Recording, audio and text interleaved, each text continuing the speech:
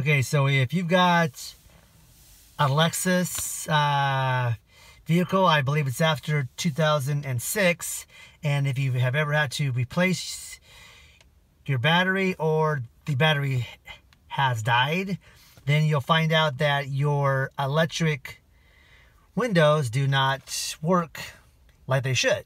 So you have to reset them.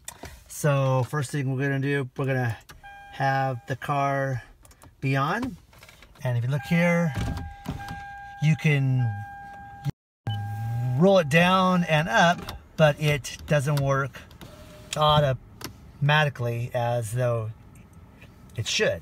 So what you got to do is you have to roll it down halfway and then hold it up, let it reset, and then now it works. Okay, so now you also notice that these other ones don't work either. So you have to go around to each window and do the same thing. You have to go down halfway and then hold it all the way up until it resets. Now it works. Now you can go back over here and it'll